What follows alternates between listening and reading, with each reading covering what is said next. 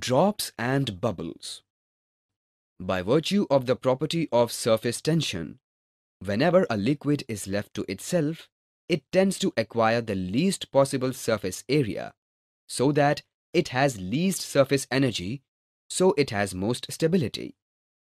Therefore, for more stability, liquids acquire the shape of sphere, as sphere has least possible area.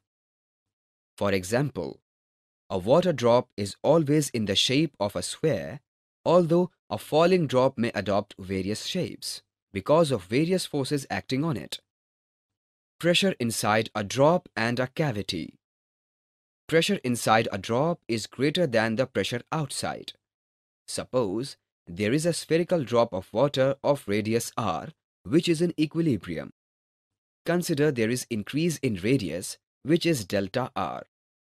Therefore, extra surface energy is equal to surface tension S into area. Surface tension S into 4 pi into r plus delta r whole square minus 4 pi r square.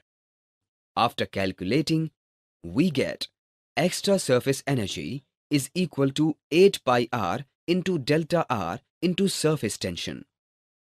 At equilibrium, extra surface energy is equal to energy gain due to the pressure difference.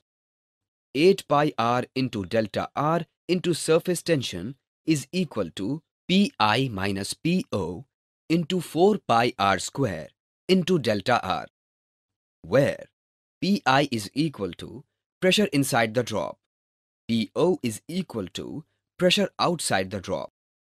After calculation, we get Pi minus Po is equal to 2 into surface tension upon R.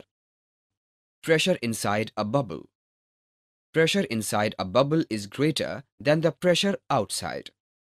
As bubble has two interfaces, Pi minus Po is equal to 2 into 2 surface tension upon R.